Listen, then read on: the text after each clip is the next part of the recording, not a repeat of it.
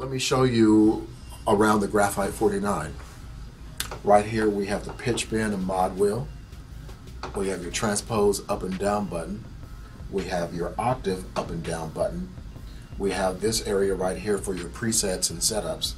We have 9 faders right here. We have a nice big LCD setup so that you can see everything nicely and neatly over here.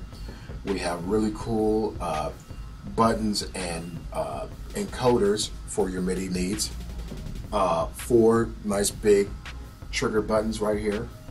And for your recording, you have your transport buttons right here. This is a really cool keyboard because it can be as simple or as involved as you want it to be, depending on what your musical needs are.